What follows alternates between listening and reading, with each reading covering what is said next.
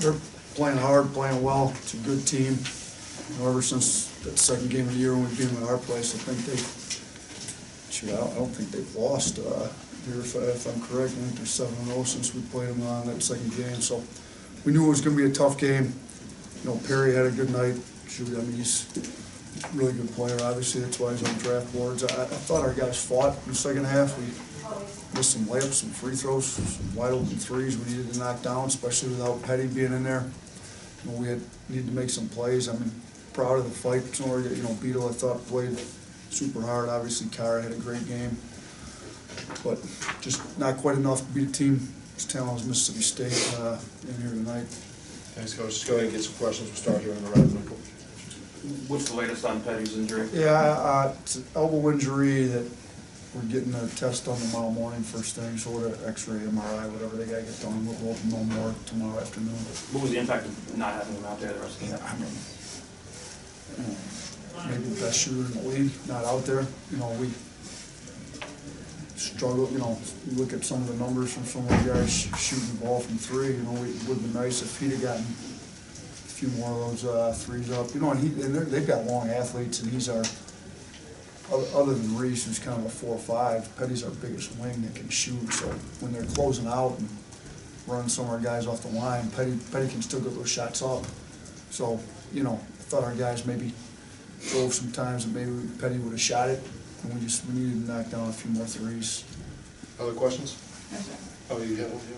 I got you. I know you said that these last 5 games were really crucial for the tournament. Now that this is a loss, how do you see your team? Look, so told our guys in the locker room we got 3 games ahead of us. We got to take them one at a time. See what we can do. Be playing our best basketball we can possibly be playing. Come Nashville and let everything else take care of itself. I mean, all we can do now is just take one game at a time. And yeah, I mean, if we could have got this as our last chance for a quad 1 win, I believe. You know, with looking at the remainder of the schedule, 2 home games definitely won't be quad 1 wins. That, you know, Missouri would have to make a little bit of a run to, you know, looking at their schedule. I'm not, you know, they've got to beat some better teams to move up in the net. So I guess that would have a chance. But yeah, this one's going to hurt, but can't do anything about it. I mean, we've got to control what we can control. We can control our preparation, our effort, our attitude going into the next game, and that's what we got to do right now. Far right, Alex. How much did you kind of feel? It seemed like there was a little bit of a push soon after Petty left, but then I think the last 5 minutes or so of that first half really kind of a lull, and how much did the team kind of lose without him out there? Yeah, I mean, obviously our rotation got shortened up. We lost our best shooter. The other thing we lost is, I mean, I believe he's still leading the team in rebounding. So, you know, we ended up being even with him on the glass, but he gives us some length at that 3 spot. You know, we don't. The rest of the game, we really had to play. I mean, essentially Shaq was playing the 3, other than, you know, when Forbes got in. So we were really downsized. I thought, that's what I'm saying, I thought our guys really fought in the second half without him. But yeah, we didn't finish the half well. We finished, I believe, you know, from that under 4 media timeout to the half. They won that 7-2. Then I think they scored on their first 6 possessions of the second half. So we didn't do a good enough job defensively. And we've had this issue all year. Closing halves, starting halves, the middle 8 minutes. There's a lot of stuff that costs us this game, but you can look to that middle 8 minutes, and we needed a way better close to the first half. We needed a way better start to the second half. We got 3 more questions. We'll start with Cecil on the right. Yeah, I'm sorry I'm a little late. What's the prognosis on that? You know, we don't know anything. He hasn't gotten any testing done. It's an elbow injury that he's getting whatever MRI, X-rays, whatever tests they have to do on it tomorrow morning. We'll know more tomorrow afternoon.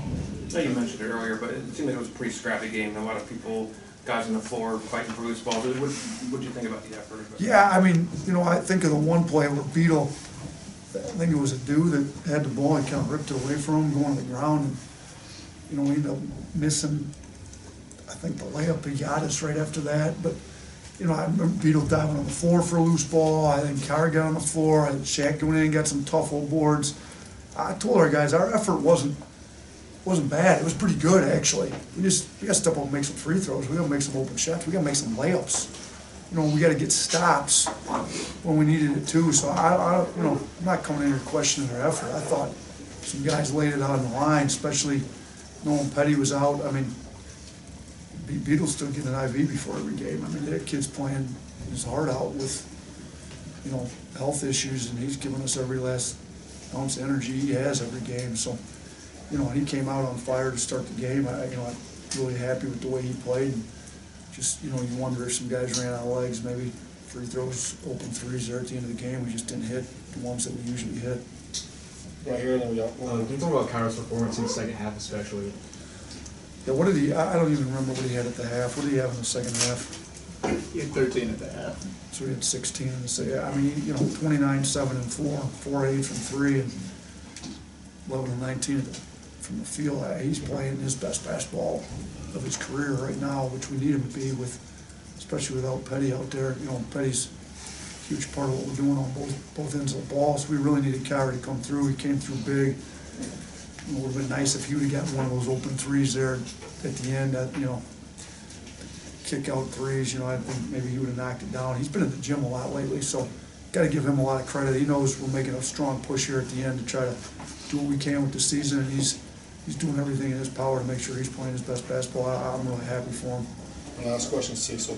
You still got a sequence with about 2 minutes left when you're down 73-69. You made a one possession game, 4 shots. Right? Yeah, there was like 2 tip-ins. Is that the one, a layup and 2 tip-ins, and then another layup? Yeah, I mean, if we could have cut that to 2, I believe we missed the front end 2 1-on-1s somewhere there late in the game too, if I remember correctly. If you had to.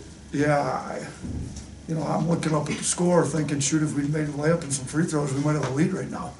You know, and it's about 2 minutes to go. So that's stuff that we've got to figure out ways to win close games, and we haven't done a great job of that right now. I think some guys are frustrated, but, you know, until they get frustrated enough to get in the gym and change it, they're probably not going to change. So we got to be able to step up to the free throw line, make free throws late in games. We got to be able to make layups and convert when we need to. And you know, the other issue was our ball screen coverage.